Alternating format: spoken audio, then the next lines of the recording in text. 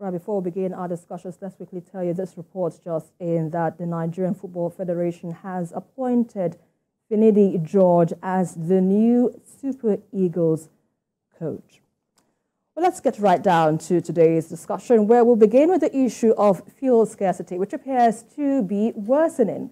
Now, more worrisome is the fact that the crisis may persist a little longer, as a public relations officer of the Independent Petroleum Marketers Association of Nigeria, Chinedu Ukadike, said the product is not available in the country because most refineries in Europe are undergoing turnaround maintenance, making it difficult for marketers to get the product.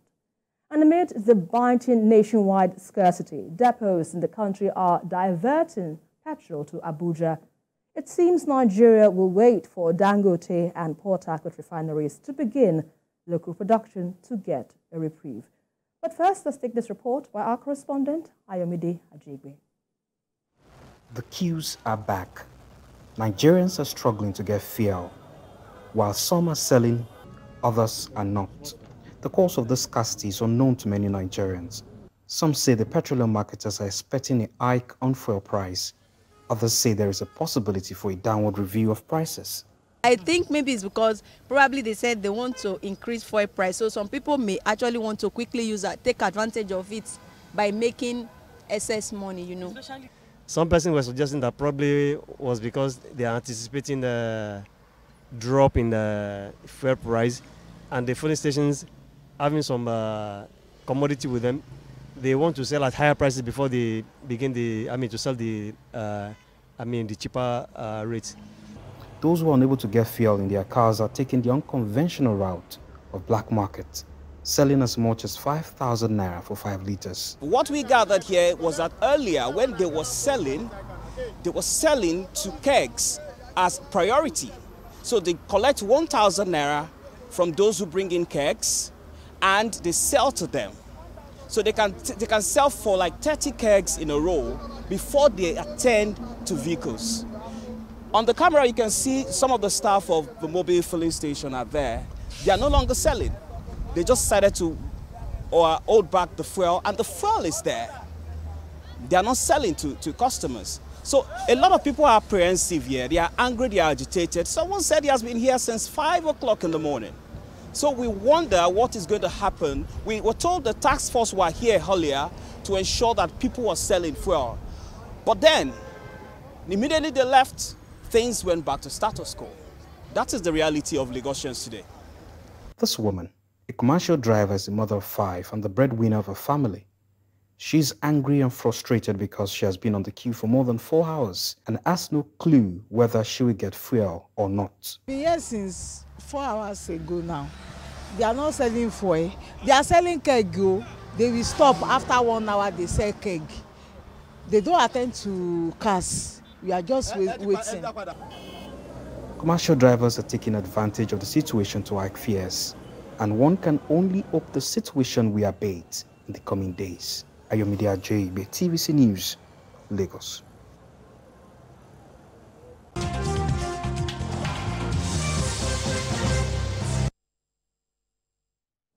Well, let's get more perspective on this crucial issue as our correspondent, a business editor, Tolulope Ogunjobi, is in the house to give his thoughts on this. Tolulope, you know, people are asking why this fuel scarcity. We've heard IPMAN saying the refineries in Europe are having some turnaround maintenance and perhaps it might linger for about 2 weeks. But you are in the energy sector, if I would say. So just let us understand what exactly is happening. Well, it's sad. Thank you so much for the opportunity of being here. It's been a while. It's sad that we are back to this situation of scarcity again because it's been back and forth. And one thing I've noticed with regards to this is anytime there's a challenge with logistics and there is any delay for the product getting to the depots and before it gets to the tankers and all of that, once there is a disruption for, say, 2-3 days, you expect that queue or scarcity to last for like a week or more. That's just the truth. Because once there is that disruption in the supply chain, then there is a problem. That is what has happened now.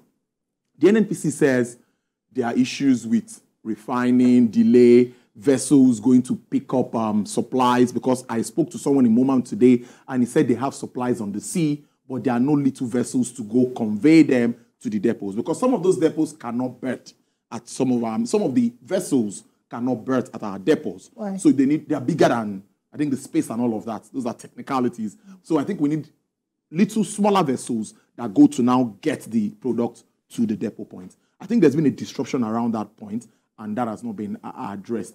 The fallout is that going back to the PIA, we thought that this would be a forgotten story. Since now NNPC sole importer, like we always say, though many people will still argue that they don't believe that is 100%. But we thought this wasn't going to be the story. But that is what is still happening. We have issues with speculations around pricing. We have issues with our refineries not working. So all of this comes together to hit us as humans. Now, Lagos remains the only point of loading, which I've always said on this platform and other platforms, that it is not a way it's not something we can sustain. Right. That's it. We have more than 20 depots, local depots around the country. Pipelines are linked to them, but they are not functional. The security of these pipelines is not supposed to be Tolu's issue or a journal issue, be government's responsibility. Why do you have to come from Maiduguri to load fuel in Lagos? I went to Mautu area yesterday, that's where my church is, and I can tell you of what I saw on that road. The queue, the long lines of trucks waiting to get into the depots. So it's a multifaceted challenge. It has a lot of angles to look at when you look at this, when you really want to break this down critically.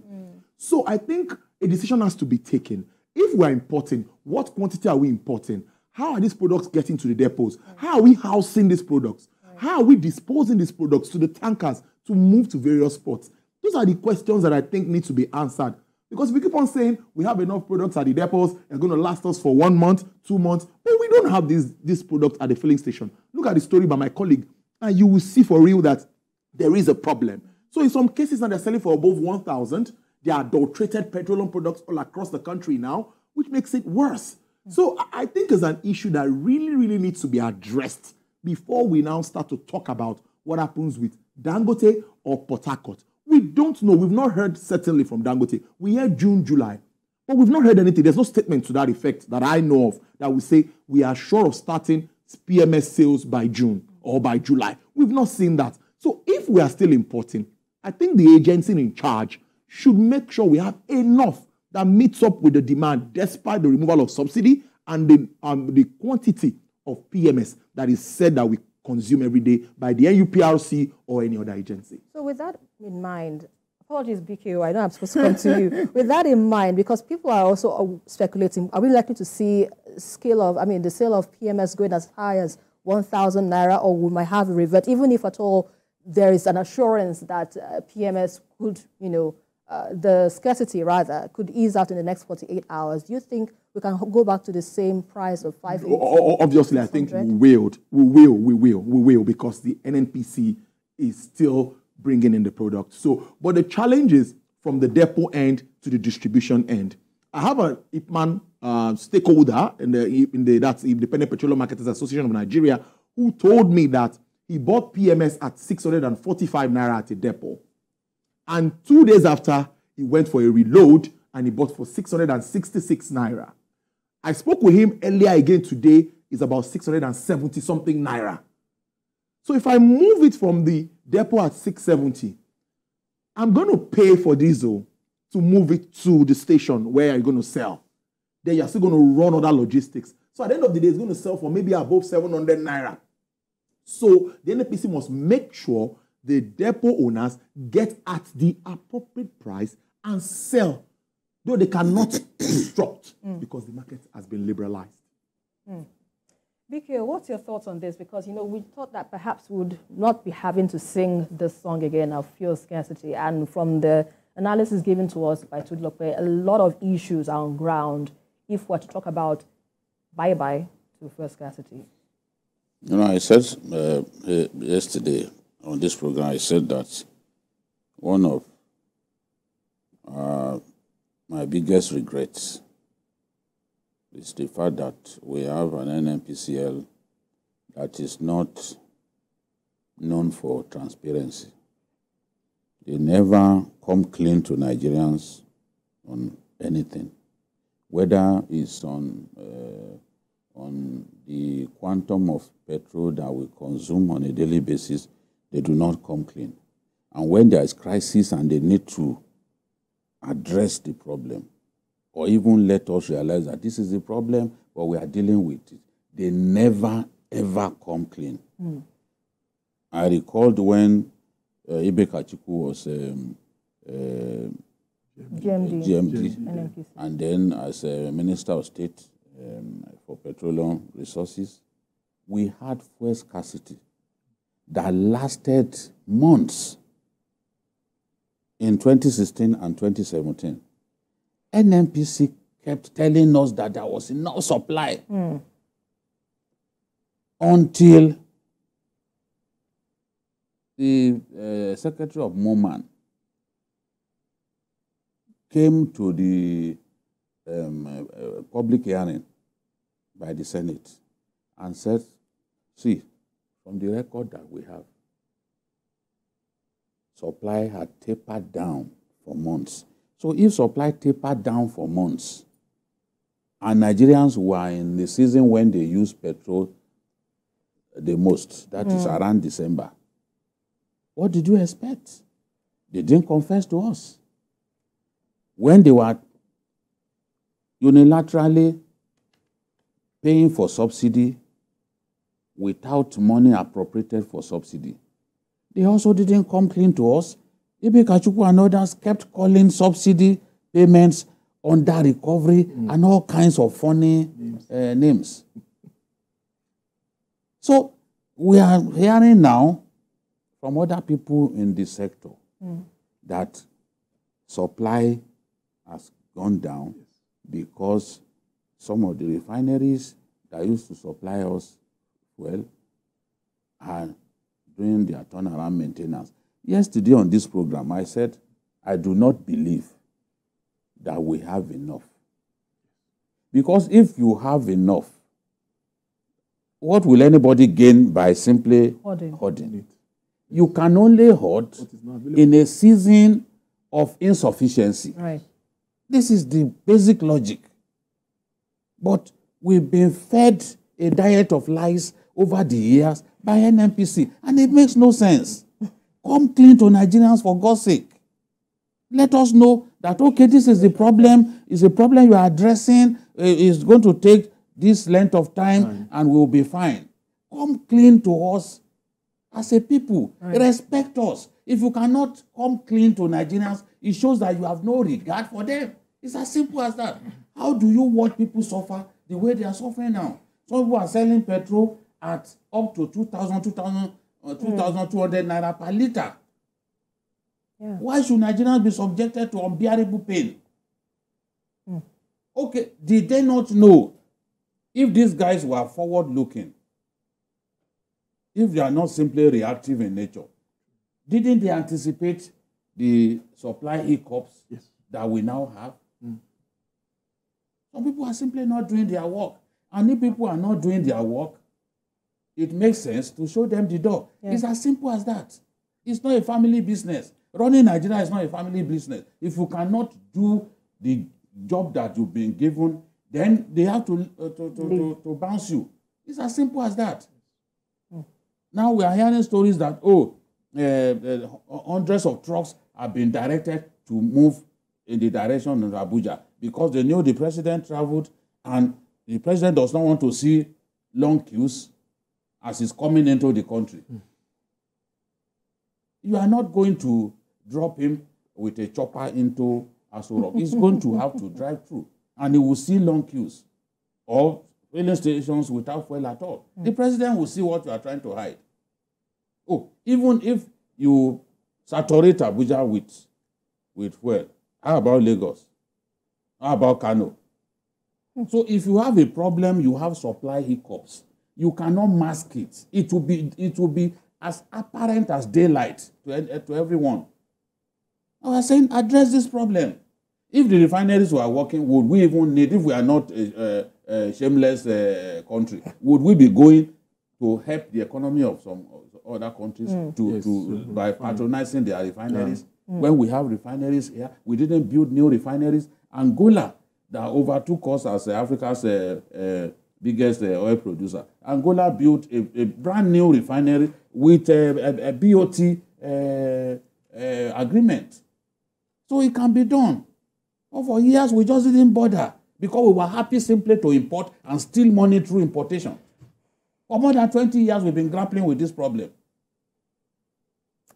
Really sad. You know, when I think about this each situation, you've hit the nail on the head. Our refineries are not working. If at all what's working, we wouldn't be where we are today. Tolu, we understand our economy is largely import-driven, and this shows the level at which our economy has gotten to this point. Why should we be import-driven on petrol when we are among the 7 biggest producers in the world? Oil, absolutely. Why? There's no reason in the world for us not to have refineries that are functioning. In some countries, you have maybe like 6 refineries dedicated to export, another 6 dedicated for local consumption. That's what they are doing in Saudi Arabia, in Venezuela. So we look at how many refineries since before independence. We've not managed to add, apart from Kaduna, that we added in 1980. And the second Port Harcourt refinery. Which new ones have we built?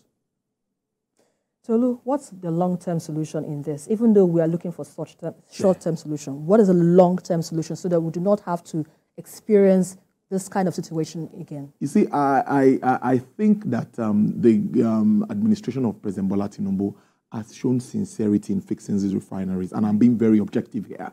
This is the government that has really come out to say, let's get this, let's put a stop, or let's try to reduce drastically importation. Right. And that is really the way to go. $1.5 billion was invested in the Port Harcourt refinery. That money was given by AFDB, and they didn't dash us that money. That's one thing I want Nigerians to know. Yeah, it's not the regular turnaround that we used to do before now, that they keep turning around and nothing turns. But this time around, something must turn because, yes, it must do 360 degrees. Yes, so something must turn around. And according to information, and this is direct information, right? What is left to Port Harcourt is there's a document that should be issued from, I think it's an international agency that has to do with maybe cracking and all of those things they do, the technicalities in it. If we don't get those documents and we start to produce and anything happens at the refinery site, I think the NPC will be held responsible. And I think part of it's just like the NCAA when you want to check airlines, check aircraft and all of that. Yes, my guy will say that this would have been done earlier.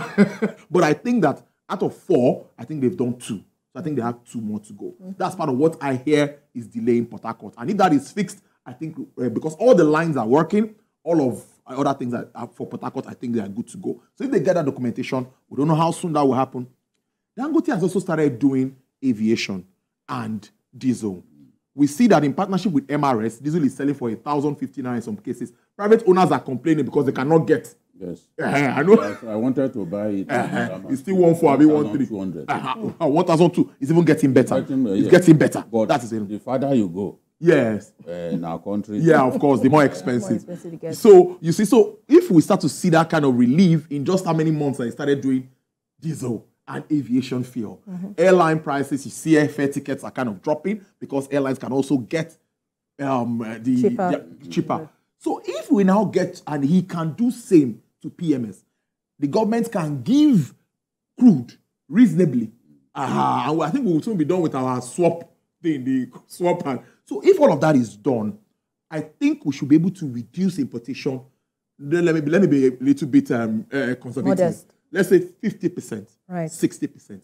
If we do that, the impact on our FX, we will all see it. That's the truth. So the only way to go, there is no way to cut corners. The refineries must be functional. They must produce, right, at least to a level that can help bridge the gap. Supply and we gap. must also reduce this dependency on coming to Lagos to load. I'll keep saying that. Look at what happened in Rivers. You know, you were talking about some of those depots. Yes. I think the moment private individuals come in depots, they disregarded a lot of those depots. Look at Ore, for example. Ore has not functioned for years. Yes. And it's there. It's there. Big facility, they've not used it for many years. There. You just hear Ore. You know, I was discussing with someone, and someone said, but we have Ore now. He did not know that Ore had not been used for more than 10 years. We have Mosimi, yes, they're using Mosimi. But there are those depots built. Buhari, as a military ruler, built many. He didn't build any refinery. Some people deceive themselves that he was the one who built one of those refineries. He didn't build any refinery, but he built depots. In big cities, Buhari built depots. But again, if you try to send petroleum products through the pipelines to those depots, the boys are waiting. Vandal. One day, NNPC sent word out that they are going to send petrol through pipelines. They started with water. They breached the pipelines in more than 100 points because they thought that petrol was coming. So now, if we had dug the pipelines beneath. Yes, we are buried them very deep in the ground, some of these problems won't be happening. Absolutely. But a lot of the pipelines are accessible. Even in Niger Delta, you see some on the surface of the earth. Children will be running on top of them. So they can always break them. The same way they break gas pipelines, believing that it is petrol that is inside. You know, and then deny our power plants access to gas. Because power stations are located, in some cases, far away from the source of gas. Right. So we have all kinds of problems that need to be addressed. Indeed. But we need to stop importation of. All right, that's where we have to leave it for now. We need to go on a very quick break. We have more discussions coming up on Journalist Hangout.